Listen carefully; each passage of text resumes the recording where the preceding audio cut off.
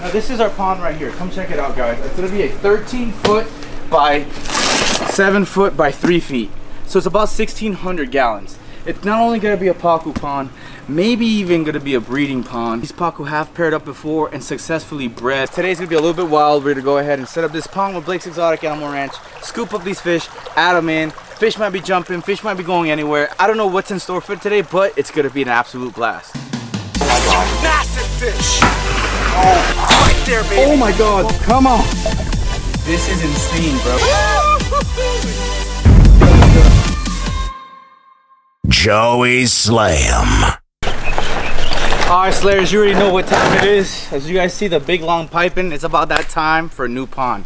Now the reason we're getting a new pond, guys, is because we have some terrorizers. We went ahead and got these 3 beautiful pacu. Now the thing with pacu is they have human teeth and they're fin nippers. And we got some iguanas over there jumping around. He's right there, right above the other black piping. And we might have to go ahead and euthanize that guy too. But stay tuned, those videos are coming out too. Now if you come over here, guys, you can see we have some beautiful albino pacu. And in the mix there is a massive 30 to 35 pound plus pacu. But I know the water's a little different. We got Kitty over here. Kitty, come Kitty. Come girl. We got Kitty over here and just my Tiger Shovel-Nosed Whiptail hybrid. We only have Kitty as a name, but she's looking good. She's looking thick. She's looking great. She's getting huge compared to what she was before. But the real reason why I'm building this pond is not only for fun festivities and everything, it's because these pacu have been terrorizing one of my most prized fish. Come over here and check it out. Now, I don't know if you guys can see, but if you zoom into the back of that tail right there, you see that there's some flesh. Dangling flesh. Can you guys see that? I don't know if you guys can see, but there's some dangling flesh right there. Now, the pacu have been absolutely relentless. I mean, relentless. They have been chewing and fin nipping this guy right here. He loves to chill in the flow. If you look at one of his pectoral fins, he's swimming away. He's pretty messed up. He's pretty messed up, and Moby is just such a prized fish. It's not every day you see a channel catfish of that size and caliber and albino as well. So what I'm going to be doing today, guys, is we're going to be setting up a brand new pond. It's going to be a pacu pond only for now. And put these beautiful 2 albino pacu right here. See them right here. These 2 beautiful albino pacu. And you can kind of see the giant. You guys see him? He's an absolute monster. You can kind of see the shadow. I'm not too sure. It doesn't help that I have a lot of algae growing because of the hot summer days. But we definitely can see those albinos. That's the cool part about having albino fish and why I'm collecting so many platinums and albinos for the tank right now, guys, is so that we can see them even if we have these algae and really hot overcast days. So I got myself some black piping here. I have Bob. Bob's over there looking a little limp. Bob, are you okay, Bob? Bob walks with a limp. It's all right. But anyways, guys, I have the piping here. I've made couple adjustments, made the room. Now, I had a huge plan for this side of the house here. It was to be a multi-level pond like Catch 'em All Fishing has. We had talked about it, and he was the first one to design it at his house, and we're talking about doing it at my house. But right now, I just need something temporary to move those fish because I want nothing to happen to Moby. So I have this pond liner here. Well, more like it's just this tarp. I like to lay tarp here, and this tarp is good to go. Now, this is our pond right here. Come check it out, guys. It's going to be a 13 foot by 7 foot by 3 feet. So it's about 1,600 gallons. I do have some intel, guys, from the previous owner of those pacu that they have paired up and successfully made fry. Now, the only situation is we're just gonna have to figure out how to do that again and replicate that. So I was like, you know what? Let's just go ahead and move those fish because I don't want to get rid of them. I love them, but I love my channel catfish a lot more. And on top of all that, I want to be able to see if we can actually make this happen and recreate like a breeding pond for these pacu. So what we're gonna go ahead and do is I'm just gonna grab this boy and we're gonna set her up. All right, Slayer, so as you guys can see, we finished building this pond. It's 13.1 feet by 7 feet by 3, and it looks absolutely amazing. Take a look, guys. Now, there is a slight decline. Unfortunately, I don't have enough soil or sand to go ahead and level it out. But it won't be too bad because this pond's not gonna be filled to its maximum capacity. It's gonna be filled just enough where the water's gonna flow continuously out and then continuously in. So we're just gonna let this pond fill up, see what we can go ahead and smooth out towards the bottom of the pond. And then I'm gonna show you guys how to pretty much do your exit valves if you guys wanna have a free-flowing pond. It's pretty much how the Catch 'em All team has it over here and Wild World of Farley as well. We have a certain system that we've created, and kind of modified as we continue to build ponds, and I'm just gonna go ahead and share that with you guys. So just give you a few moments, and it's gonna take just a little bit for this pond to fill. All right guys, so what we're doing right now, Blake's Exotic Animal Ranch made it.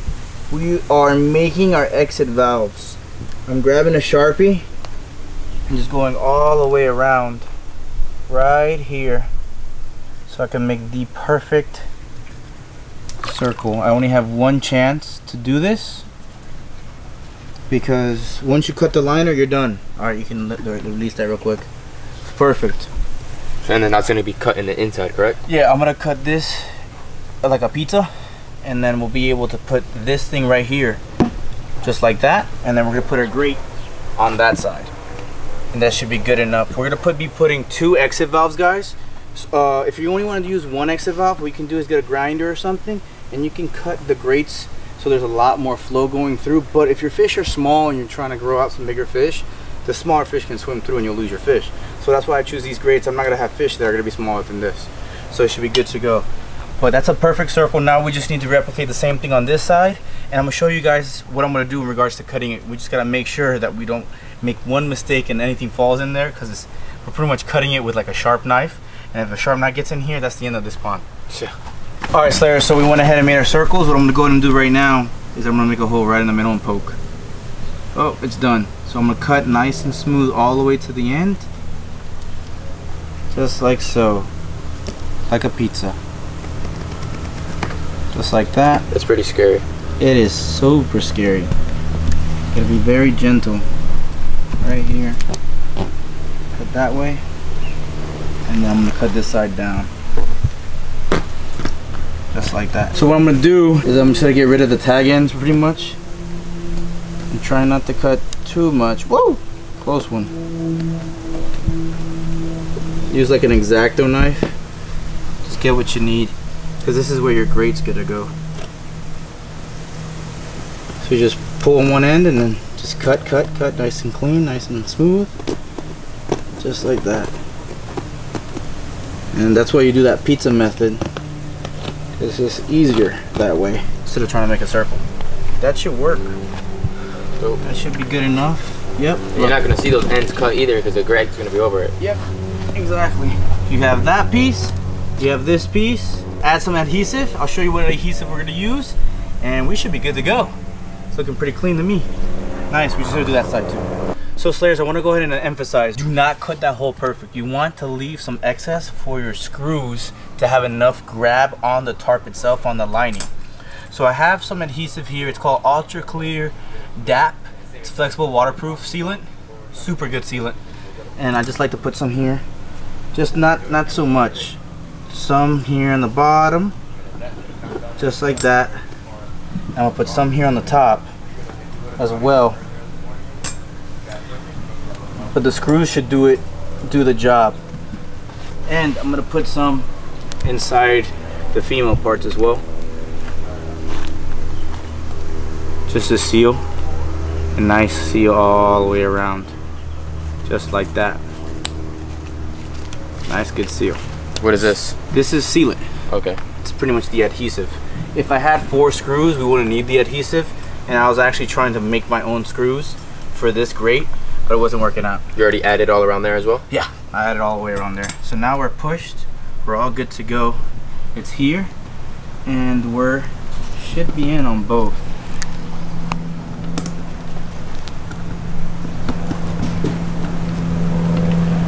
You want me to get the drill? Yeah, I just need to get it. Need to make sure that we can get it in here. Hold on 1 second before you go. Went there a little bit? Wait. Go slower. You go for it.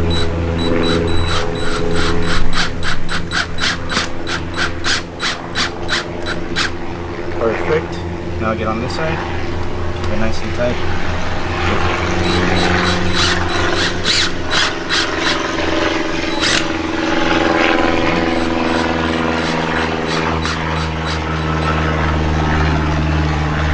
Freaking airplanes, bro. Every time. But I think that was good. I should probably screw this one in just a little more, correct? Yep. Just like that. Now guys, I'm using 10-inch, size 10 1-inch screws. Come over here and see why. I personally feel better if I see that the plastic is the screw actually got through all the plastic. Yeah, it's solid. Look at that. Yeah. Nice and solid right there. What we can do here is put all-purpose silicone as well. I could put some adhesive, but I'm running a little low on this prime time adhesive. This is liquid gold right here. But we're looking pretty good. I'm just gonna continue to go on this side right here. Just gonna rub more adhesive around. Give this a few moments, and then we're gonna do the exact same thing to the other hole. I do want to emphasize, guys, that this is fish safe. It is. This is the same method I've used on my other pond, and it's the same method Catch 'em All Fishing is used on his other pond and Wild World of Farley. Like, this has been something that has been engineered over time with trial and error. So it's pretty good. It's looking good. We're solid, nice and tight. Let's go ahead and do the other one. Alright, Slayers, so right now I am siliconing outside the exit valves, nice and smooth, like a pro. Got that side. Now I'm gonna silicone this side here, and this should dry momentarily because it's gonna be on the outside. Water is not gonna be actually reaching this area at all because of the outflow. And we should be good right there. Check that out, guys. Water's gonna be going through here. The adhesive is gonna dry. We have that extra sealant just in case we have any water leaking from the top and the bottom.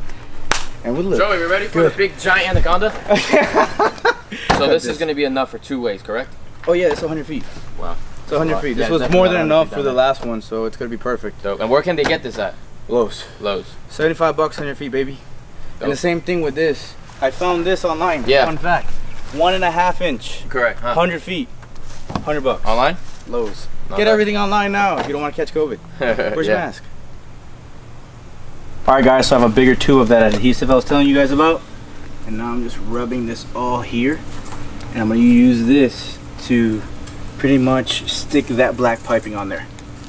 Just gotta load that thing up here if you want to start pushing some over there, and I'll use my finger instead. Again, guys, this is all fish safe. I just want to make sure there's no leaks. The whole point of all this is that everything's nice and perfect and there's no leaks at all whatsoever. More? Yeah, that should work. There you go. This is pretty good stuff here. And you have those metal things as well? Yeah, I have clamps. We're gonna put this, and then the secret is saran wrap. Endless amounts of saran wrap. So this looks a little ugly now, but I promise you guys it's gonna be looking nice and clean, just like the other pond. All right, Blake, I'm gonna need you to do this for me. Hold that right there. Okay. Hold the big anaconda. Yeah, and big anaconda right there. Okay. It's in place. All right. We're probably gonna have to fast forward how many rolls this goes. It's gonna be a lot. So it's this on top of metal things on top of a lot of on top of everything, and then after that we're finally good to go. Wait, you hear that, guys? Wait, Oh, it's going. it's trickling. Hold on. Trickling. It's pouring already. It's not pouring, Bro, it's moving both sides. Let's go see. Let's see. Oh yeah, we got water. We got any leaks? Doesn't look like it. We don't got any leaks. Let's go, baby. All right, Slayer, so now time for the fun part. It's time to move these crazy, very ferocious, freshwater, massive piranhas, the pacus that we know here in South Florida, into this pond, because those are some prized possessions that will be joining Blake's Exotic Animal Ranch when he finishes that beautiful aviary pond. It's coming soon. And they're perfect for that pond. So, and we always like anything that's big, exotic, monster fish. Definitely. So this is a perfect pond for them. Nice isolation so they didn't get harassed. Yep. Just in time for you to go ahead and prepare a little location where you can 100%. drop them off, or another isolated pond, and we should be good to go. But we're good. This is the same water. All we gotta do is go catch them right now. Literally.